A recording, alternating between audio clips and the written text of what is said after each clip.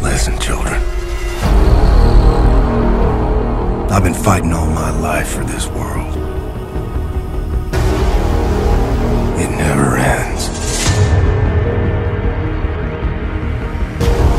They're gonna send everything they have at you. To survive, you have to embrace the suffering. To stand up and carry it. It's not about the pain you can deal. It's about how much you can take. It's do or die, sis. Just like Papa taught us.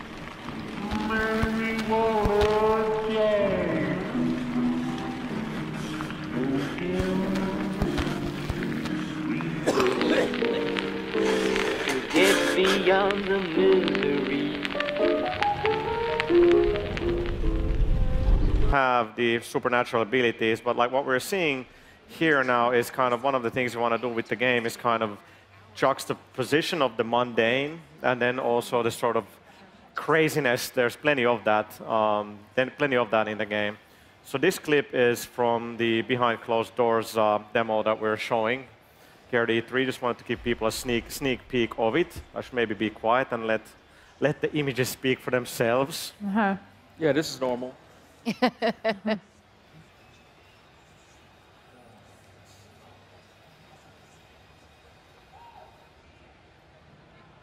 it's very strange. We have some of the people that are floating, and then there's this other one that's actually not. Oh, there we go. There we go. So that's the shield, and you can kind of see we have these reactive environments in the game. There's quite a bit of destruction, and now we're using one of the supernatural abilities there, very deadly chair. And we're going to use the shield again. You can see how the environment kind of reacts to all of that. Like when Jesse pulls up the shield, the objects nearby will start to levitate as well. So there's a lot of sort of... So this environmental destruction, how does it affect the gameplay? Can you use it to your advantage, or you can use it against your enemies offensively as well? Absolutely. Yeah, you can see that she can pick up things like the fire extinguishers and the clock and other elements and hurl them at the enemy. She can pick up debris and use it as a shield, and she'll get up...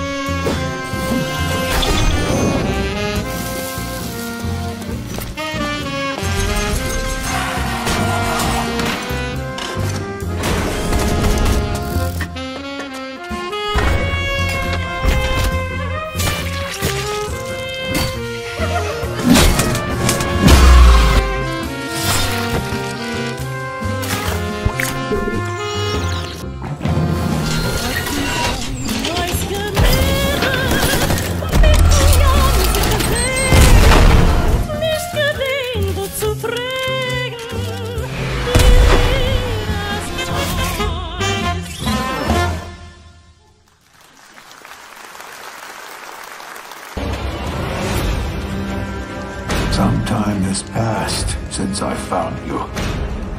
Your master still lives. They'll soon make use of his bloodline.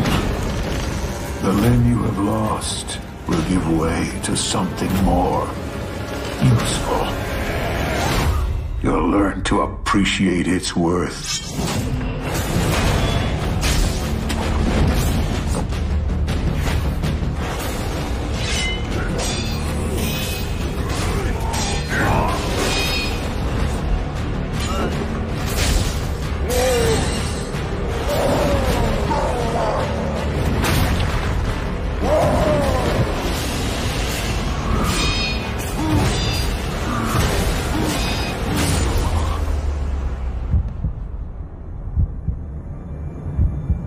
Your death won't come easily.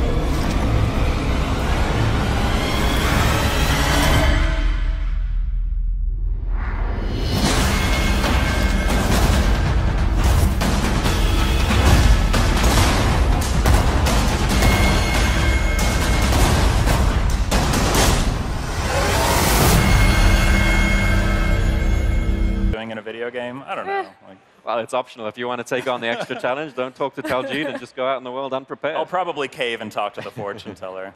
Yeah. Cool.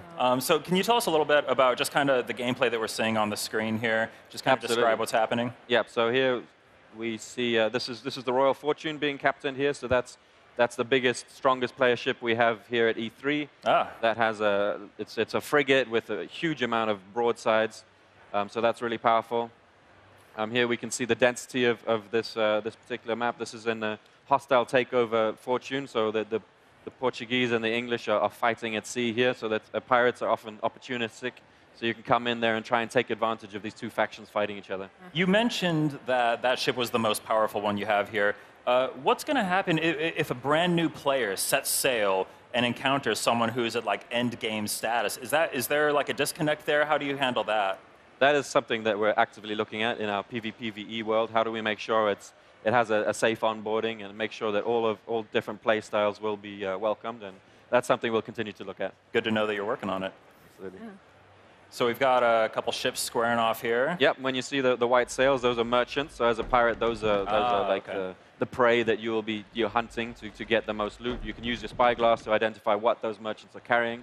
And so if there's a certain type of commodity that you're seeking at that time, you can find that ship that you want and go after it. I see. Here we see the crew. They're manning the sails. What kind of ship is your favorite so far? So we have 3 ships here at E3. We have the Royal Fortune, which we spoke about, the big frigate. Then there's the Black Horn, which specializes in ramming. That's my personal favorite. I like to get in close and nasty. You see it there in the front with a big front ram. That when you come close and you can really hit the ship hard and ideally transition straight into a boarding. Boarding is a high-risk finishing move, which allow you to maximize your loot. Got it. And so I've got one more question for you before we let you go. What do you think is going to make Skull and Bones stand out?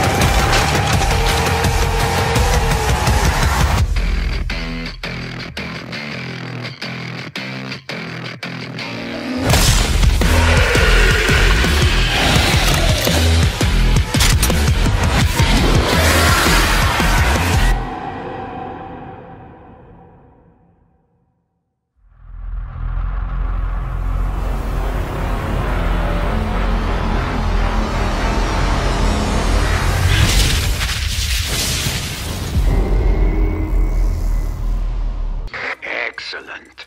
Now, look for the central computer. You will initiate the recall procedure for Eco-15, still in orbit. Recall sequence approved. Beginning Ecopod recall.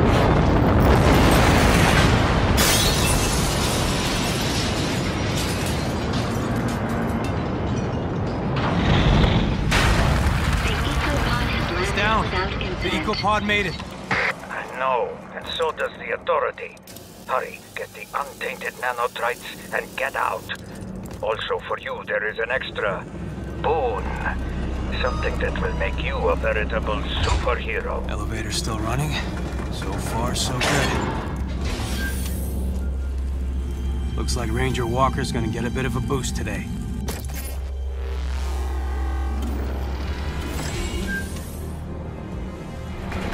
Just like the doc said, Authority units. There'll be a problem. Holy shit!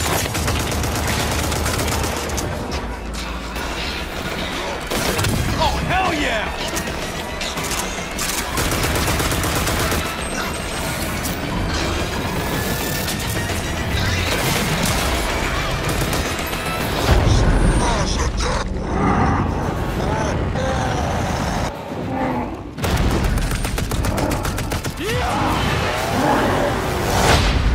It's that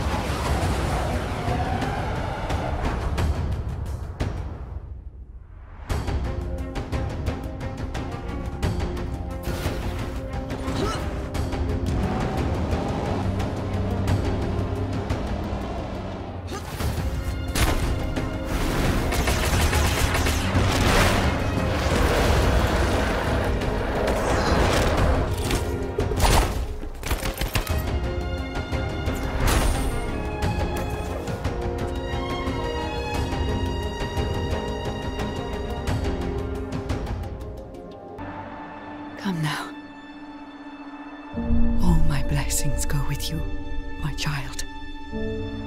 And so the day has finally come. My royal fledglings are leaving the nest. This disease kills thousands of innocents.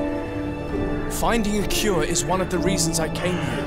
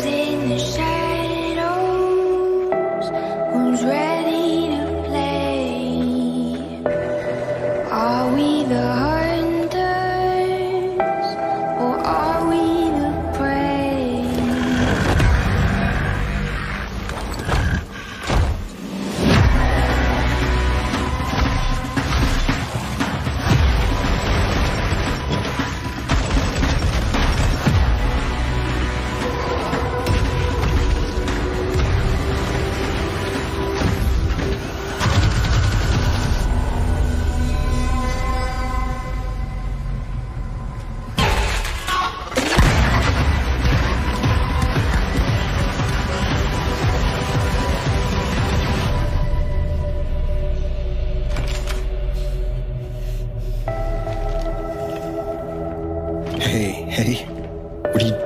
Why did you come here with me? What did JD tell you? This is a wild game of survival. We got a boy here who's gonna die without his meds. Those True Sons assholes confiscated him, along with most of our drinking water. Up around Okay, Pinwater Station. meet us at the sinkhole? Yep. Okay, sure.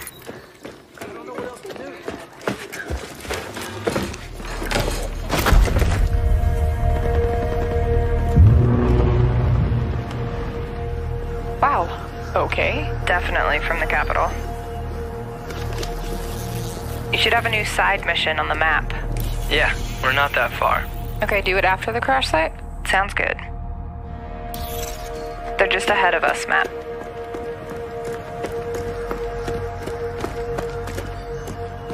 Hey, I see you. I'll be up in a sec. Kit, we gotta get you leveled up. I know, please help. I've been busy. Toxic chemical residue detected. A lot of loot down there. Hey, you guys should really check this out. Almost there. So that's the control point. Hey, wait for me. Crap, they have a tank. Yep, I see him. Don't aggro him yet. Let me adjust my build. Got my crossbow and chem launcher.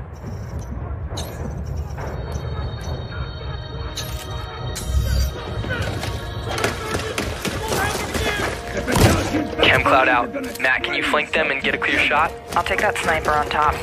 Wait for it. Got her.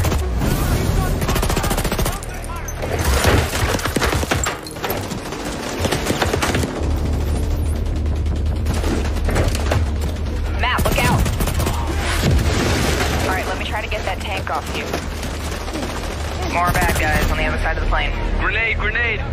Dude, come on. Yep.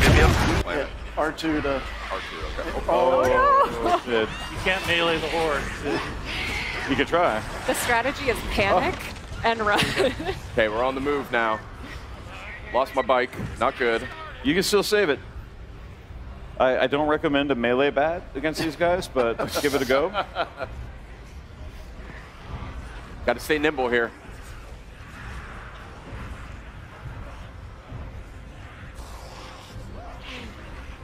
This is going to be 10 minutes of me running from these guys, isn't it? So while Sid's trying to make his way around, how do you guys plan for all of these different tactics that people are going to dive into? How do you think ahead of time of... Surprised about how things just kind of work. So, so we're supporting it by It's always the best part of games like this is just seeing how people get so creative. Yeah, absolutely. We had a company meeting last week where our head of QA literally took on the Horde using his crossbow and custom crafted explosive bolts. But I think this goes to your question is, it makes perfect sense that it worked because the way we built the systems, but Emergence is about a bunch of wholly predictable, unpredictable things, and it just works. Like we're catching yourself on fire. On fire is possibly a good strategy. That's so he can set them on fire when they grab him. That's that was the plan. Okay. This is so one of the things we we want to point out, though, is that the Horde locations are all story-driven, and so this is a mass grave site. So Nero would have come in as the world was ending, dug these mass graves, and they happen to have giant barrels of fuel that they would have used to burn the corpses of all the people who had died during the pandemic. So there's a reason why you find all these explodables out in these areas. Yeah. And you know, there you go. One of the key.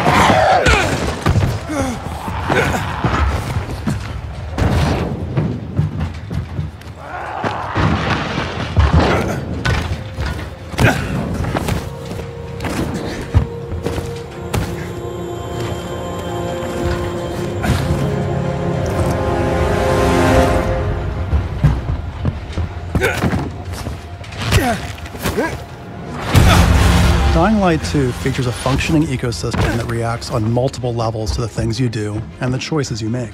In the example we're about to show you, our protagonist undertakes a mission for the Peacekeepers, one of the many factions active in the city. They want you to negotiate with two survivors who are controlling and hoarding a water supply. Are you going to insult us with another final offer? Let's say you choose to carry out the Peacekeepers' orders, one way or another.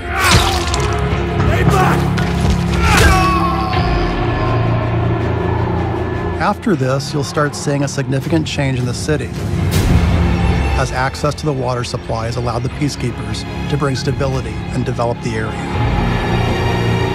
There's even running water for the people at street level. And that raises their morale and allows you to replenish your energy on the go. But there's a cost to this.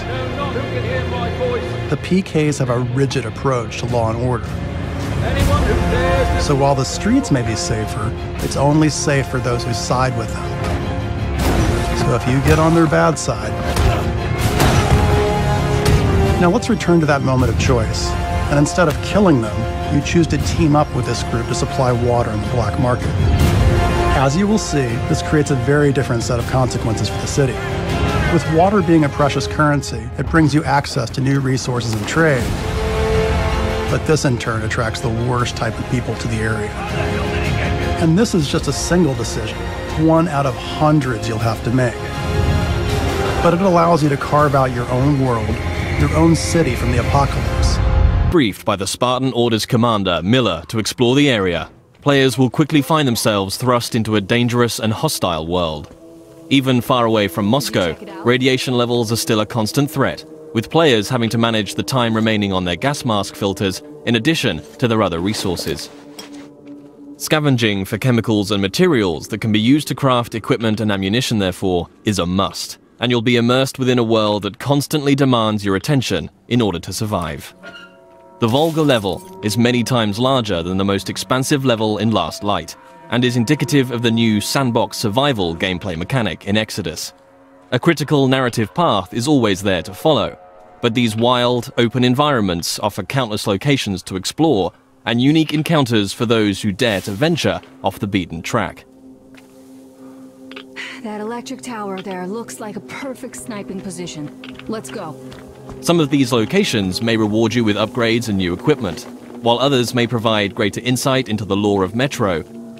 Within these huge environments, players will traverse the territories of the mutants, bandits, drifters, and survivors that inhabit post-apocalyptic Russia. Here, you'll see the AI biomes in effect, where humans, mutants, and animals will all react differently to their surroundings, depending on a variety of factors. Look, a rabbit. Players may see mutants hunting other mutants, and an open firefight could attract unwanted or maybe wanted attention. Early into their mission, Artyom and Anna stumble upon a group of cultists who believe electricity and technology caused the destruction of society in Russia. Having infiltrated the cultist church and rescued 2 of their prisoners, players must find their way back to Miller and the Spartans, and can choose a number of different methods with which to escape. As with any Metro title, Exodus places the onus on the player to choose how they progress. It's possible to play this entire level without killing a single human being, or if subtlety isn't your style, you can adopt a take-no-prisoners approach. Regardless of ethics and playstyle, however, there will always be a need to infiltrate areas with a level of discretion. Stealth, therefore, These javelins are handcrafted and passed down from generation to generation, allowing those who have them to go out into the wild and feel super heroic.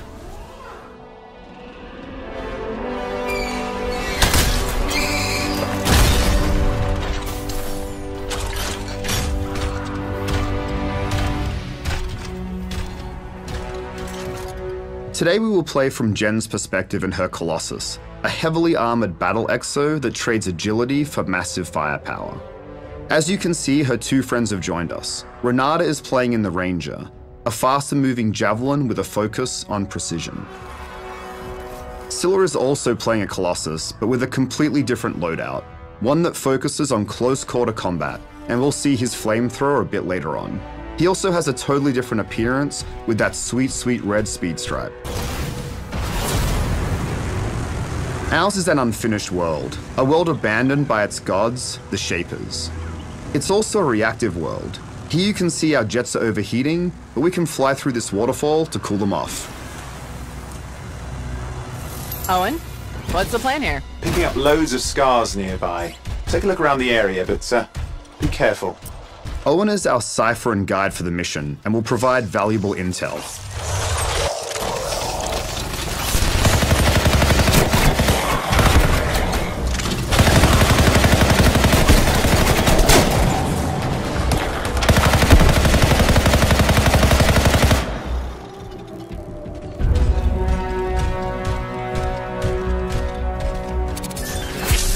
The Scars are relentless invaders who crave the ancient power of the Shaper technology, and they're in a constant conflict with the Freelancers.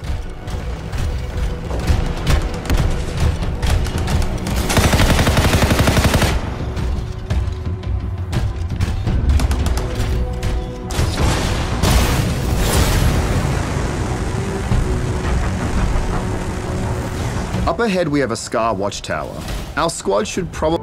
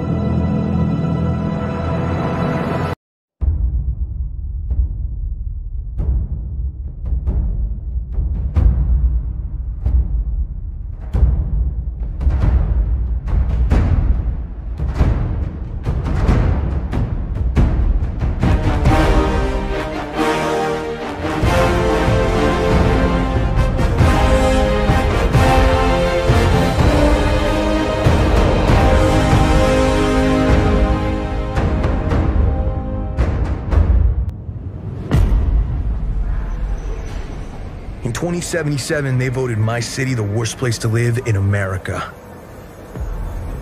Main issues, sky-high rate of violence, and more people living below the poverty line than anywhere else.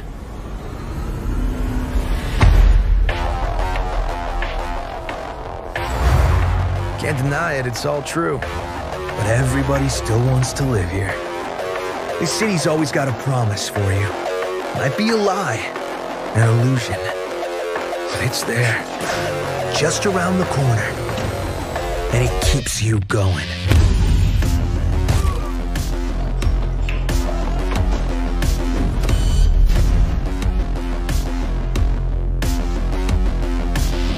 It's a city of dreams.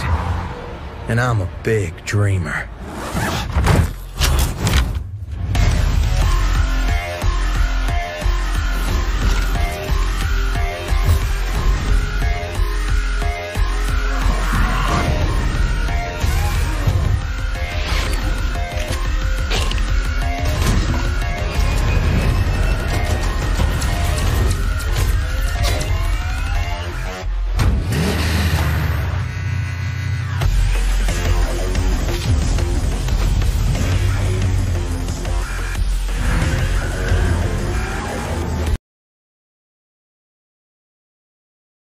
Thank you guys so much for watching. I hope you enjoyed this video. Make sure to hit that like button. Leave a comment down below. Please subscribe.